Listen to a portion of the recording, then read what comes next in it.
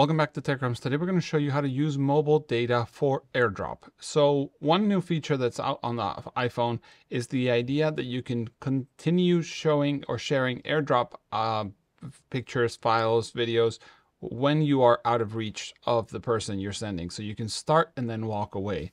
So for this, we go to Settings, in General, we go to Airdrop. And here we have the options, but we have this last one, which is out of range, which means use mobile data.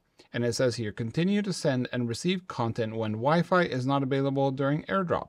So like I said, if you start sending a file and you walk away from somebody, then it will continue using your mobile data to basically upload it to the cloud and download it on the other person's device.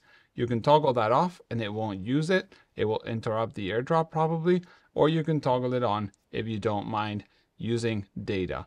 This, like I said, will be using your personal phone data. So if you have a low data plan or limited data plan monthly, you should not have it enabled.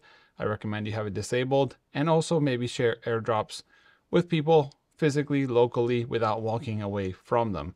But yeah, that is how you can change the mobile data out of range setting for your iPhone 15 Pro Max. Thanks for watching. If you have any questions, let us know in the comments below. Bye.